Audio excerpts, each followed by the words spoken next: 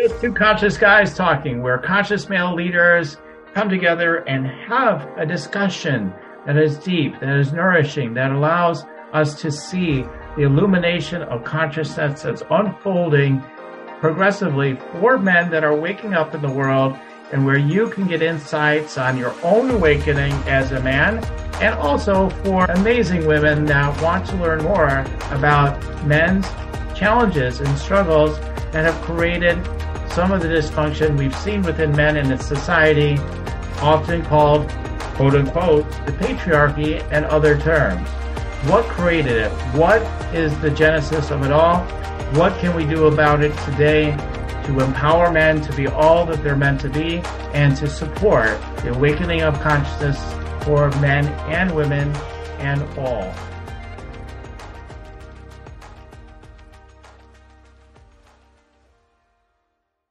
Yeah, so Raamon, great to be with you today, and they're in Kauai, and yeah, it's just beautiful that your journey has brought you to this beautiful place. You're living in the world today, and having a chance to talk, two guys talking. I know that it's.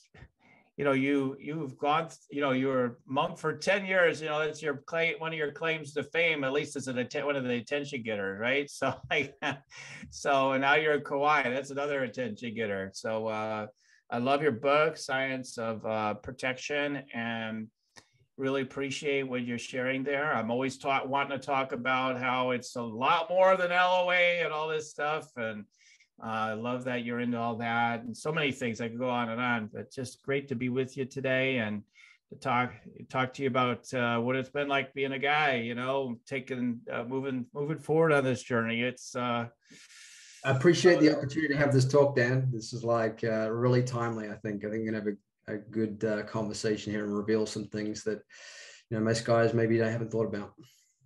Yeah, exactly. And I know there'll be definitely a number of women that'll be interested in what we have to share today too. So for you, Raamon, curious what it's been like being maybe on a little, even if you're a little more sensitive, a little more conscious growing up, right? Like that's what I find. Some of us are really sensitive, and some of us it's a little, a little more.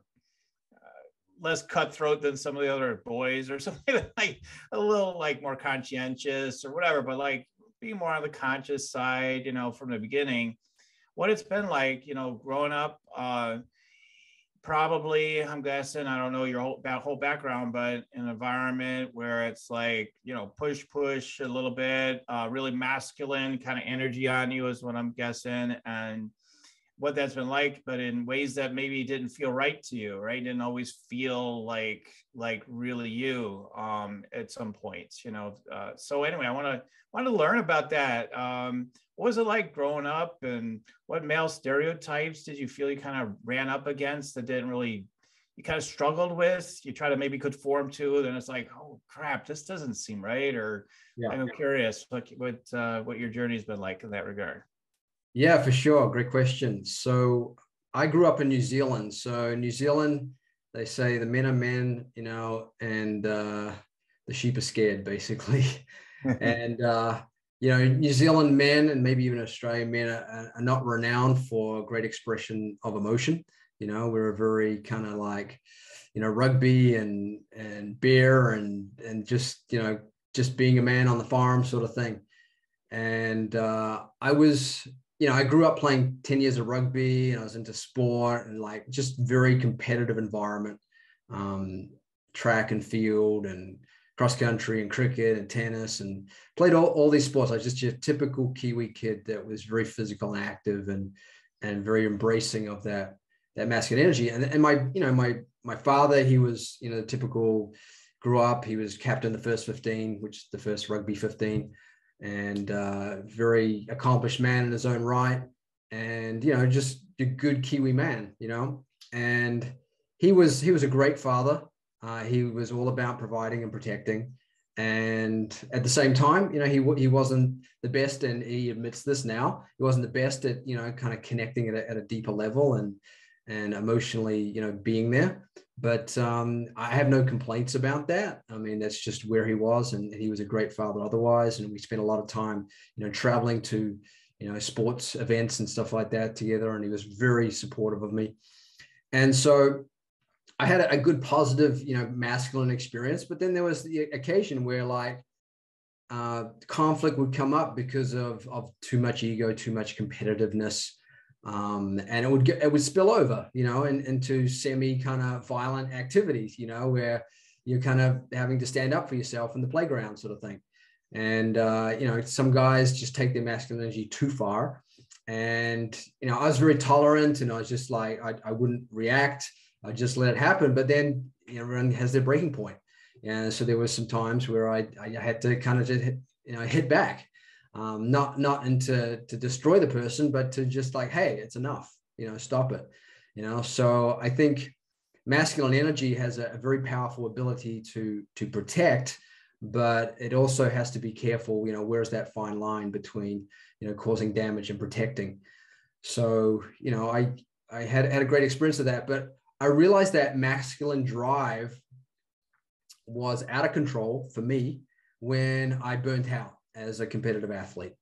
And I thought it was all about the action and the accomplishment and just driving yourself to achieve and taking all the action you can and necessary to make things happen. And that only led me to getting very sick. So a lot of respiratory problems, a lot of digestive problems, kept me up most nights for over 6 months. Thought I was an insomniac, got very depressed. Did the typical I'll just numb this situation with a bit more drink and a bit more food and a bit more dating whoever seems interested, but that only compounds things, as we all know, ultimately. So, and then I realized, okay, I'm missing something here. I haven't quite got the full equation here, and that led me to wanting to meditate. I had some team members. It was actually quite funny because it was around the time in the early 90s where meditation was actually becoming more popular for recovery for sports athletes.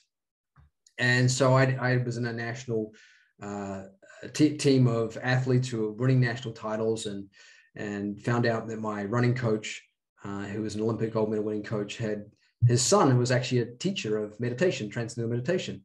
So, I'm curious about that. What's that all about? And some athletes told me about it, and they said, it really slows your mind down, gives you a deeper level of rest that you can't normally get when you're sleeping, and it releases deeper stresses. So you're not so wound up, and you're not, compromising your immune system and nervous system so much. So I said, okay, let me experience this. And so I did. And the first time I had that experience of really allowing my mind to transcend the conscious and the subconscious and get back to that pure, simple, settled state of awareness, that pure consciousness that we all ultimately are, that I realized, I don't have to run 5 miles a day to feel like I'm a man or feel like I'm in the zone, it's already there. And it was just another it was a refinement. I was already a pretty relaxed, chill guy, but this was like another level of that, and I realized where, the deeper level of balance comes from, between the silent part of ourselves and the active part of ourselves. And so that was a very, very integrating experience of not being so intense. The masculine energy is quite intense. So being able to just actually get to the source of masculine energy, which is interesting, was that masculine energy ultimately is a stable, silent reality. We're expected to be the rock, the stable, calm influence in the environment for the feminine, so that they can dance and play and feel protected in that energy. And so it was interesting coming home to that experience, the source of masculine energy, that silent value, and realize that's where my real power is from, and it's a strong, peaceful energy, but it doesn't mean it doesn't take away from your masculine energy. It actually makes it more, shall we say, balanced or holistic. Yeah, totally. Oh man, that was great. So thanks for sharing all that. And yeah, I mean, what I was hearing as far as like where some of the, like two different, well, at least two different things like I wanted to come back to was you talked about some, issues where other boys or, whatever age you were, but like the guy, the boys, they want to be boys, and then they get a little carried away, maybe start pushing around a little too much, a little bit too much of this or that, would you say it was just kind of just what boys were doing at the time? Like that's just how it kind of was? Or would you say like did you ever feel like you specifically were being a little extra targeted for some reason or anything like that? I'm just curious about that because there's a number of guys, not all of them, but a number of the guys that have told me like, yeah, there's like a lot of like a fair amount of bullying or something like that and things like that. So I'm curious how you took it at the time, or if you're just like, hey, this is boys being boys, or how you looked at it at the time. Yes, yeah, it's a really interesting question because I saw a quote recently that said, guys criticize each other and give each other a hard time, but don't mean it. And women, are very good at complimenting each other, but sometimes they don't mean it also. So we have a different way of relating. I guess it's just the difference between a feminine energy and a masculine energy. And initially, I thought it was fun. It was just like guys, giving each other a fun time and not taking each other too seriously and stuff like that. Mm-hmm. But then it got to a point where you realize, this guy's actually got an edge. He's actually trying to push you down in order to make himself feel better and have a better esteem about himself, which is a really weird way to do it, right? But so I got to the point where I would tolerate it up to a certain point. And then if I felt like, it was getting beyond that, then naturally I'd push back, mm-hmm. and or I'd just disassociate from that person or have some space or something like that. So yeah, it was kind of like a very in the moment thing. Well, I could tell, okay, we're just having a fun time as guys, giving each other some, humbling experiences to keep that. In some ways, it's a bit of an ego check. The masculine energy kind of checks each other's egos in a fun way, but sometimes it can get out of kilter, and obviously we witnessed that this week. At the Oscars, like time of this recording, yeah. Yeah, that masculine energy, it got a little bit pent up, and obviously there's a lot behind all what happened at the Oscars. Mm-hmm. But I think there's definitely some working out between the masculine energy and the feminine energy that was also involved in that. Yeah, totally. Yeah, with Will Smith's the experience we saw him smacking Chris Rock, on stage there after there was a joke that towards his wife that it's a whole nother story, but it looked like his wife took offense to, and therefore he took offense to. So yeah, well, it was an interesting dynamic because like that's the thing, being a comedian, there's a fine line between making people laugh and offending people. And obviously, for whatever the dynamic that was going on between those three, it went over the limit there. And, initially there was a reaction from Will that this is just my guy joking about my wife, and it's kind of funny, but she's not happy about it. Yeah. And the funny thing is there's a video when she was talking about this alopecia that she was saying she was accepting it, she was embracing it, she was feeling more self-love for herself despite of it, but she was still affected by it, and that just goes to show how delicate that feminine energy is, and so Will obviously reacted in a way that was beyond what was probably required. It may have been better if he'd just kind of not been impressed or not laughed, and then maybe talk to him afterwards, or maybe he just walked up on stage and said, hey guy, can we just cut the jokes on my wife, she's not feeling good about it, and then just walk back down. Mm-hmm. That would have been a more controlled masculine response, I would have thought, but he just went to the most brutal form of masculine response. Yeah, I mean, the funny thing is, there's endless hours of people talking about this, but it is fascinating, right? It's like this little microcosm of something that happened with people that, are just really well known and all that stuff on a big stage. So, but what's fascinating, there's so many fascinating aspects of it, right? The study and take a look at. And that feeling of like, I've got to do something about it. I mean, like for Will, I mean, if anybody that's studied about his life at all, like, I mean, like his dad was like a Marine Marine guy and all that, and abusive towards his mom. And it was his big thing. He always felt guilty. He didn't stand up for his mom. And he always was a jokey, you know, funny guy and everything. So, you know, here was a prime moment in a big stage to show that he's going to stand up finally, right? Like, that's how I saw it. Like, I just saw like, okay, this masculine energy is coming out. It's coming out big time. I don't care how big the stage is. So I thought that was, so to me, it was trying to correct all the wrongs of the past. Right. Because manhood had been violated because, you know, the wife had some extramarital stuff going on, and she confessed that she was still in, you know, had affections for Tupac, who's not even alive. You know, and that, I guess that just built up in him. He was, I mean, I've seen in interviews where he's like, okay, you know, I'm understanding, but I think it got to his point where he just feels like he's not being respected as the man he wants to be respected for. And it was just, you know, his way of trying to balance that, but obviously it wasn't the right way, unfortunately. Yeah. So, but it's a great learning moment.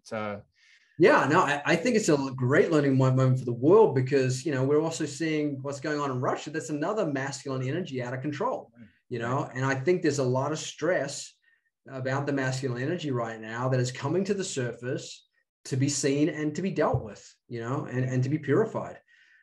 So I think ultimately it's all good. I mean, it's unfortunate it's being expressed violently, but sometimes that nature has to, hey, we need to address this, and this is why it's causing a lot of damage. Yeah, totally.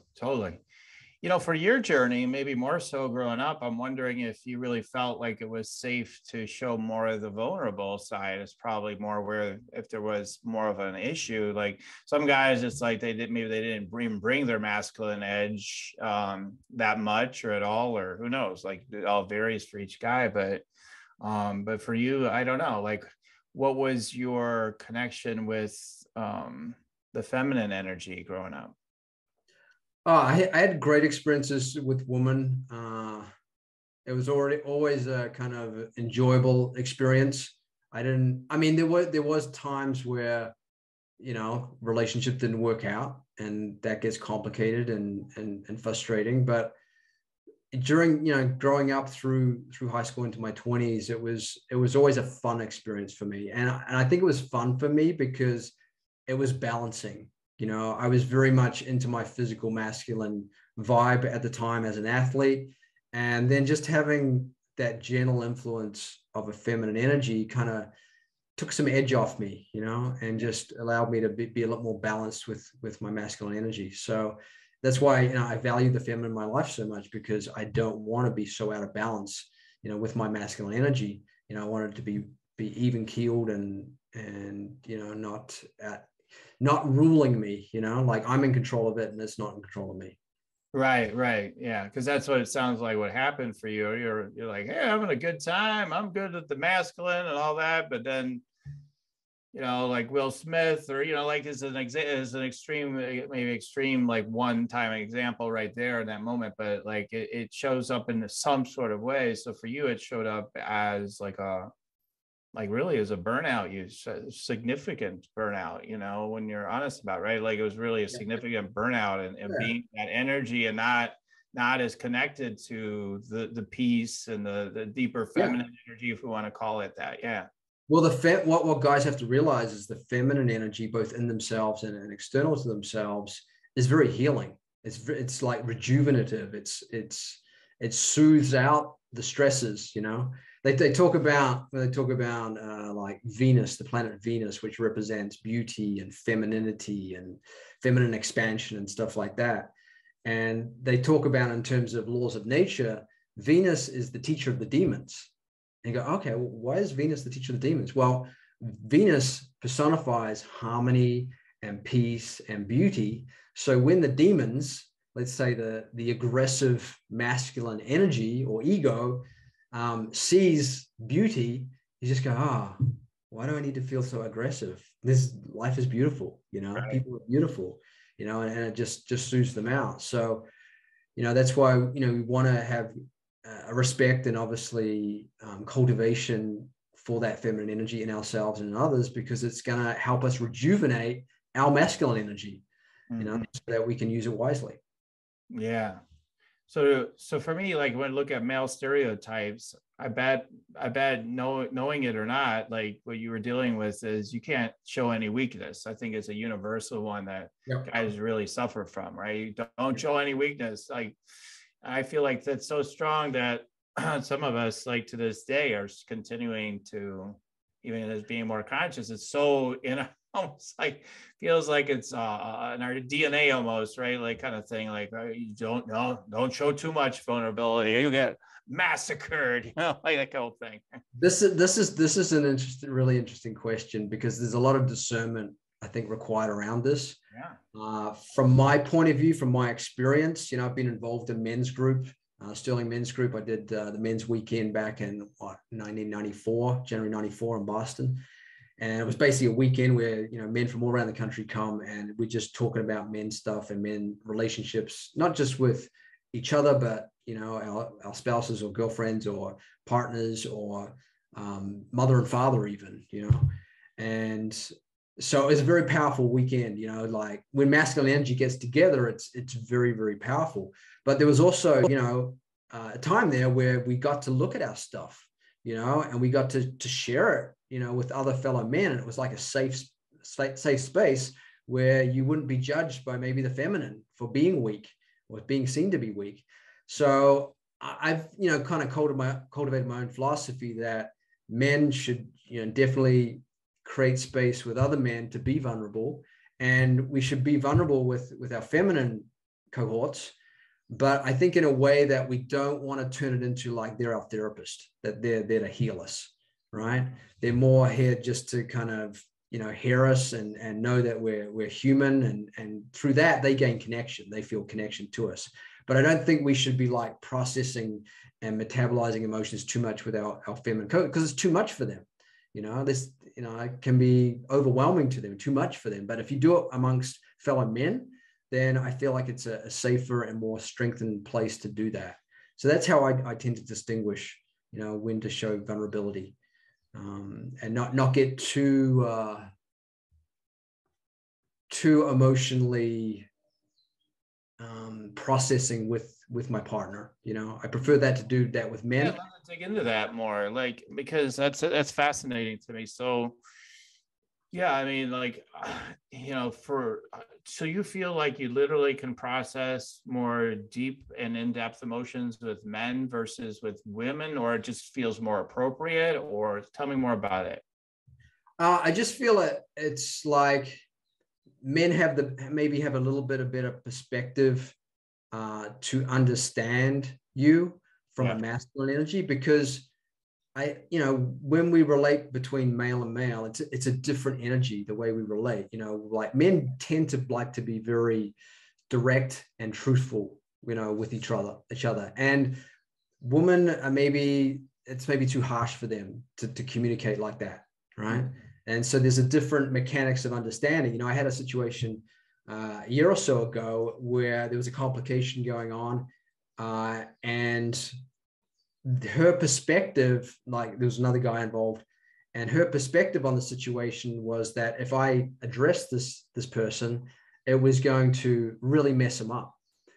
But when I actually went directly to him, he was straight up with me. He said, "Oh man, I really appreciate you doing this. You know, I'm so sorry this happened, da da da da." And it was just a different energy of communication that we had. But women don't understand that sometimes that line of communication that we have between ourselves as men, you know, and there's a different dynamic in terms of how we relate with women.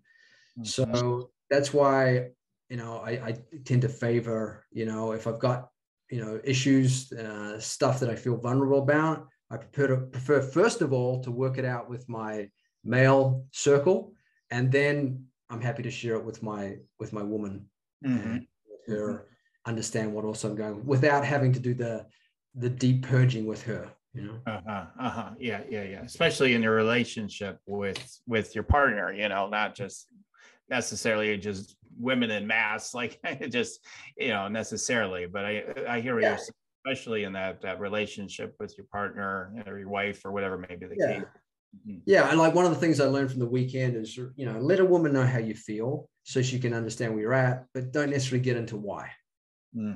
You know, just let her respond based on that one little bit piece of information. You know, sometimes it's, you know, she doesn't need to know why. You know, unless there's obviously something significant. But it's more just like women like to feel that you're available, and let them know what you're feeling, so they can just have a little more perspective on what you're going through. You know, without having to like churn it out with them. You know, like, even though here in, you know, beautiful Kauai, Hawaii, you know, we've got neighbors a couple of things away, we can hear them arguing, and they literally went 12 rounds the other day. You know, wow. It was like he was locked out of the house, and he was banging on the door, and like she wasn't letting him in, and it was just like, okay, do we need to call the cops here or not? But we just kind of had good intentions for him, and today has calmed down. But it's like, you know, they were going through a lot. You know, they were, and somehow, as part of me was like, man, I wish I could talk to that guy. Maybe if he just had another guy to talk to, and be vulnerable with him, then he would be able to approach the situation with her in a better way. Right. Yeah, that's so true. That's that totally resonates. Yeah, 100%. Yeah, I totally get that.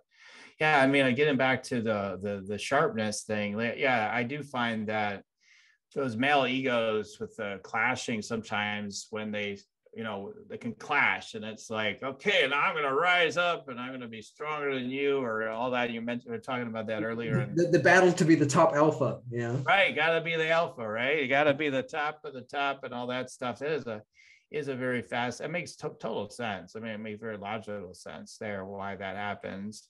Yeah. And also what you're saying about just communication, like the directness of communication, where when it's you know, a man to a man, typically, I think it varies person to person a lot, but I do see what you're saying. It's like, I was at dinner last night. There I am with my two girls and my wife Deb, and she's just like, hey, I got this extra part of my sandwich left over. Would you like it? I'm like, I don't know exactly what I said, but I was like, yeah, I'd love to have it, or whatever. Like, I said it in a strong way. Yeah. The guy would be like, oh, cool, here, have it, right? She's like, oh my God, you're being, you know, two out of three, you're like, you're being so aggressive. What is that all about? I'm like, I'm just saying, I'd like to say, I'm not trying to be aggressive. I'm just saying, yeah, all right, I'll take it. Yeah. Almost mean and aggressive. And, you know, I'm like, oh my God, I didn't really see it that way, but okay. I mean, we're definitely more abrupt and more direct, and it's a bit jarring to their nervous system, because they have a more refined nervous system. You know? Yeah. So I really saw that there, and I've been getting a little sharper, quite honestly, because I think I've been so sensitive to it because I've been around so many women for so long in my case, that I just kind of used to softening things all the time. Right now, I'm being more of who really, like, my natural way of being, and it's like, wait a minute, what's going on with you? You're a lot sharper lately, and you know, if you like it, right? So it's an interesting experience. So yeah, that's interesting about that fluctuation. You know, sometimes we're more full on in the masculine, and sometimes we're, you know, maybe close to using our feminine energy to deal with things, or and it can even based on location. You know, like I was in this monastic environment for 10 years, and it was like nice lush mountains and forests around us, and it was kind of very much of that feminine energy, and very settled and things like that. It was more of a quiet, you know, masculine energy. But then I went to New York City to do an acting program after that, and it was just like drive. You know, that masculine energy got activated to me again, and I think that's why I went there, because I'd been so much in the unbounded value of myself, and which is very flowy and just settled and stuff like that. And somehow my physiology wanted to be in a place where I could get grounded in that masculine energy again, because I wanted to be in the world again. So therefore I had to accomplish things.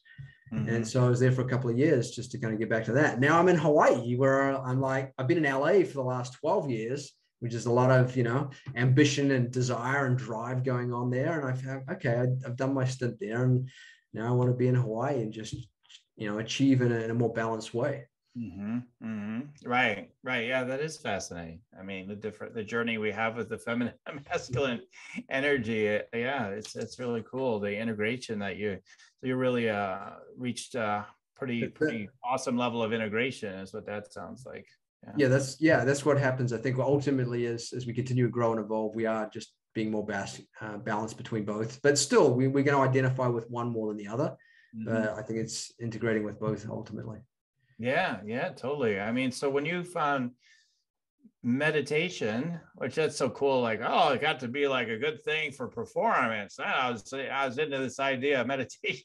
That was your entry into it. Yep. I think that's so cool. That reminds me of Kobe Bryant, right? He was so into the masculine. And we're 24/7. I'm shooting more hoops. I'm lifting weights. I'm doing everything. I don't rest at all. No feminine, none.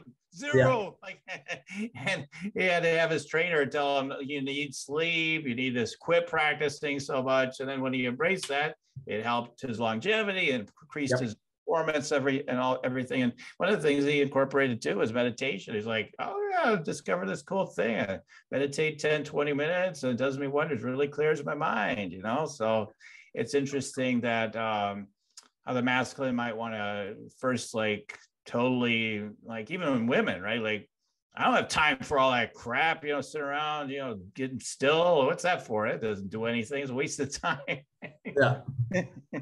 Not realizing that it actually makes your masculine more powerful and more efficient. Well, you're an expert in that stuff, right? So it's so tell us about that. How does that make the masculine more efficient, rather than just kind of be like, oh yeah, we know that, but tell us more about that. How does it do that?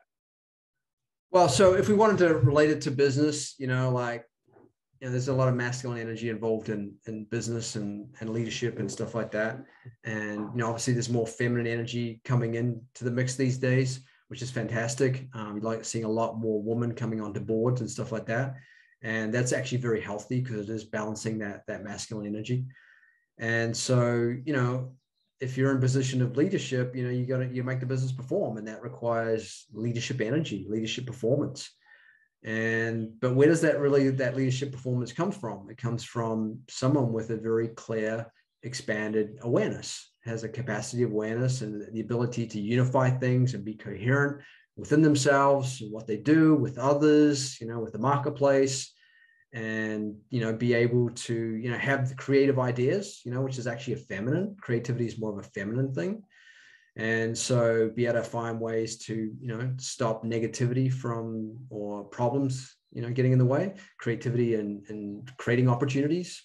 And also being able to, handle what's going on, be it great negativity or great positivity. You have to have a capacity, of awareness to know how to deal with these situations. And these are all very subtle subconscious things, below the surface of action, and the leader that has the clarity, that has the coherence, that has the creativity, that has the capacity, that is able to be a good catalyst to spark things to happen in their environment and their marketplace, and to be able to capitalize. And, the way I look at capitalize means your market or your environment supports your actions, and that's, is a dynamic of energy. That's a vibration. No one's going to really wants to support a leader who's angry and uptight and stressed and just causing a lot of bad energy. The environment wants to support someone that feels like is supporting them and nourishing them and uplifting them and giving them opportunities. And then capitalization, happens. And so it's more these, they call them soft skills, whatever you want to call them, but they're the intangibles, the unseen values of things that is ultimately creating the best seen outcomes that we see on the surface. And so the more that, a man is able to connect to the source of those qualities, which is really in consciousness, so we can call it leadership consciousness, which is having that awareness, having the knowledge, the right knowledge, the right thought at the right time, to be in tune with nature and the laws of nature, and to, have that silence, so you're not disturbed by all that information and chaos that's going on the surface of life. You're able to see your way through it all. So that's a subtle development. It's an inner development, and we saw, just to come back to the Will Smith incident, we saw a man at the peak of outer achievement in his life, in his career, getting the one award that he hadn't won, that he'd always wanted to win, and he was finally winning it, and there was a fantastic outer achievement and outer development for him. At the same time, we saw an exposure of his inner development, And this is why, leaders, men, everyone, as much as we want to have that outer development, outer fulfillment, outer achievement, outer fulfillment, we also have to take care of the inner development and the inner fulfillment, because negativity can literally derail all that positive outer development in seconds. Negativity is very powerful. We know it takes years, maybe, multiple years to build a skyscraper, a huge building. Yet in one day, they can put some dynamite in that and just drop that thing, Right. True. So this is why we protect our outer development and our outer accomplishment and our outer fulfillment through our inner development and our inner fulfillment, through our mind being coherent and settled and at peace, and our heart is full and content and open. And then we have a true balance, and a true foundation for protection. And this is ultimately what men, our primary duty, if we really break it down, is to protect. Okay. And I don't mean overly protective, where we don't take risks, or we stop people from doing things because we want to control them. I mean that we're able to protect the progress and the evolution of ourselves and our people and the world and the environment, So this is the power of the masculine energy at its highest level. Yeah, I mean, well, thus, I was just thinking, thus the science of protection, right? So, I mean, we can have, so you think about, like, you studied it more than I have, but people that reach these incredible heights of achievement, it varies different, what happens there on the inner level, but you could be like, okay, again, this is my project. I mean, it may not be accurate, but it seems this way. It could be a Rockefeller, we're like, we're going to use up everything we can, we're going to make it the max profit. It doesn't matter how it affects other people so much as we get done what we want to get done here. Yeah. And, so that could maybe you got like all the wealth and the sense of power, but what's that doing to the consciousness? What's that doing to your consciousness, right? So that's where we have the problems to clean up later. Yeah. Long after that person dies. Yeah, they have their, like, whoa, they're so great, they did all this now, but look at the mess we've got at the same time. Whereas you have your examples of people with the great inner and outer development, whoever examples you want to talk about there, but you have those people, and maybe a Wayne Dyer or something like that, or, whatever examples you want to give, they have more of both. And then they can leave a legacy that actually is contributing to the consciousness, not something like, oh my God, although it's good in one way, it's horrible in another. And, it's got a legacy that lives on. Or Bob Proctor, to some degree, right? I mean, people have different opinions about him, but so yeah, it's that's why what I do love about your work is, and it does totally relate to what we're talking about here, the balance of like feminine and masculine energy and the need for that. And so we're all on a journey with that, all us men and women too. We're on a journey with that, and it seems to have something to do with what we're meant to, it's huge, and what we're meant to be exploring and learning. And well, this is really interesting you bring this up, because we're talking about legacy here, and what is legacy really? Well, it's basically how you feel at the end of your life. At the end of life, when you have to let go of this body, what are you going to be left with? You're going to be left with the amount of love in your heart and your level of consciousness. And so if someone's really achieved on an outer level, but hasn't really developed or experienced the fulfillment on the inner level, then they're going to take that vibration with them, and who knows where that takes them. Right. And we're talking pretty cosmic level here, but, at the end of the day, the universe really doesn't care what we want or desire. It's responding to who we are and our vibration. So the law of attraction is really based on the law of vibration. So if we want to attract something in our life, then we have to be vibrating at that level that naturally allows it to be attracted. Whereas if masculine energy is out of control and it just wants to attract, what it wants, then, and that it can lead to forcing. And when you force something, it's like anything you gain by force, you'll lose by force. So it's more important that you get the vibration and the energy right. And then naturally the attraction comes and you get to keep it and protect it. It's protected. It's not going to be taken away from you. So, there's all these things in life that we think are required of us as men. We need this, we need that, we need to create this and need to do that. But at the end of the day, when we strip all that away, there's only really one thing that the universe is asking from us. And that is to show love. And I've learned that in my own relationships is like, and I learned this initially from my father through his example and him doing the best as a man, was that he was all about the protecting and providing. So he would work long hours, he would come home late, he'd be a bit tired and stressed and stuff like that. And he didn't really have much else to give in terms of emotional connection. And so it's, we have to do that as men if we're going to play that role as head of a family. But at the same time, what does the wife or your partner and your kids really want to receive from you? They want to feel loved, and it's sometimes a tough job for a man to show love because they're so bound by the responsibility of protecting and providing. Yeah, totally. I mean, I know like my dad wasn't head of the household the entire time at all. I mean, in our early life he was, and then my mom became the one making all the money, and he wasn't really making any money, even though he was still working. He had his own business that wasn't working out so well. But, he had that, I know, especially when he was working, he just had that sense of he get home like so many men, especially I would say men. They get home and they're just like literally stereotype. Turn on the TV, put up your feet, like not every day, but like, I'm just saying overall that vibe, like, yep. Get out a bag of potato chips, you'd have like, whatever you wanted to eat. And just your dad must be on the same relax, program. right? Your dad must be on the same program as mine. Yeah, right. I used to sit with them. We watched the rugby. Right, exactly. Potato chips together, and then occasionally, I'd take a sip of his beer.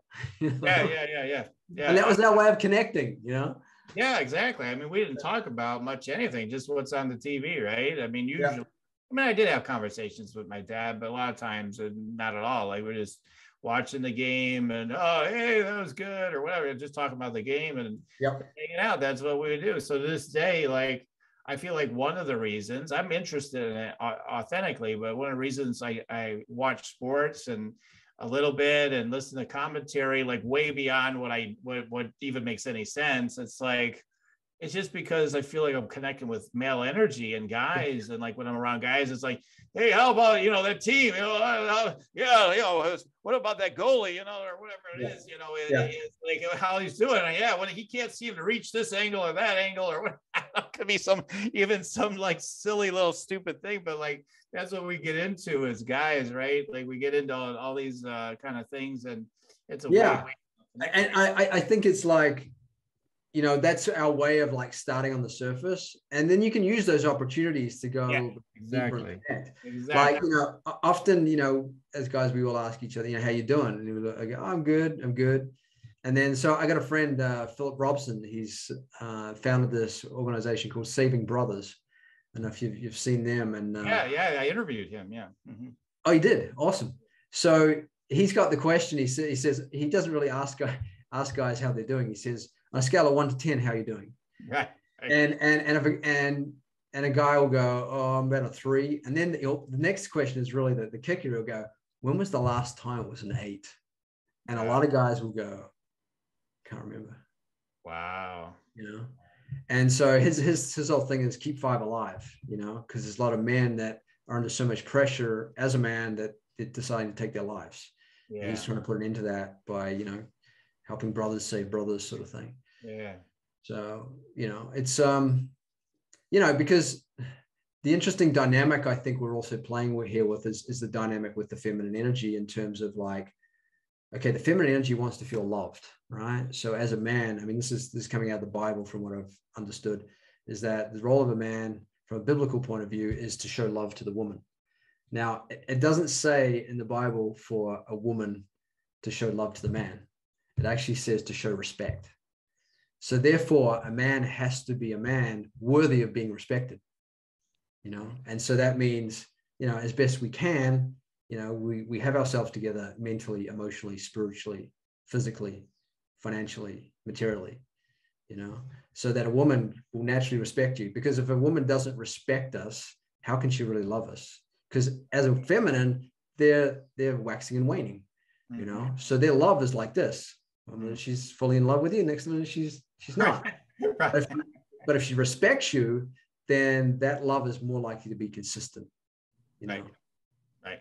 From her side. Whereas as men, we tend to be a bit more grounded, you know, so therefore we can naturally be a reservoir of love if we're not stressed, you know. Right.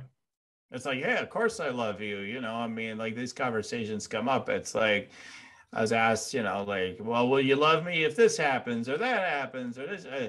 And it's like, yeah, why do you even ask? Like, you know, like, well, you know, like there's that sense of like, I got to know and, you know, all that. Whereas I would just assume like, well, you would love me in these situations still, wouldn't you, dear? I mean, like, I would assume like. Their love fluctuates, whereas our love's a little more steady. Yeah. So they're actually reflecting what they're experiencing and then projecting onto us, you know? Mm-hmm. Yeah. It's so fascinating. It's amazing. So anyway, there's so many things we could talk for hours. I'm sure there's so many things, but we covered a number of things, a lot of cool stuff. So I appreciate that, Raamon, and appreciate you as a man, and you know all that you had to share today was really wonderful, very insightful. You've got great things to share. So thank you so much. Yeah, no, it's been a joy. It's interesting, you know. You're a Hanneman, is it M-A-N your last name, and I'm a Newman, so. We're definitely our own unique versions of men, and I have to every day be reminded of my last name. And I say, you have to be a new man today. You have to be a newer, better man today. So that's great. Yeah, that's wonderful. Yeah, it's right in our last name. Isn't that fun? Yeah. What does Hane mean if we break it down? You know what I've learned before. All I know is like they always say. I'd have to look it up again. I'm not great on memory on stuff like that, but I always like everybody thinks like Hanuman, the Hanuman or whatever, the monkey god, right? Yeah, Hanuman. Yeah. You're the messenger. You're the messenger. Experience and all that kind of stuff. So I imagine probably similar meaning, but because Hanu in Sanskrit means jaw. So like the strong-jawed one, like the courageous one, who's bringing the message, who's bringing people back to the truth, sort of thing. Mm-hmm. Right. Yeah, that makes sense. So no small dharma there, no small duty there. Yeah. Yep. We got to persevere here, man. Okay. Well, thank you so much again, Raamon. This is really awesome. And look forward to talking to you again sometime real soon, my friend. You bet. Thanks so much, Dan. Appreciate the time with you. Thank you for listening in to Just Two Conscious Guys Talking, where our mission is to impact millions of men ultimately to deepen their awakening by examining their consciousness of what's been unfolding for them with male stereotypes and programming that has allowed them to have opportunities to evolve during these times. It's an exciting time to bring more love to men and women around the world, and we are grateful for you tuning in today. Feel free to share this episode and keep tuning in, and also look in the show notes for a link to get notifications of future episodes. Until the next time, everyone, goodbye for now.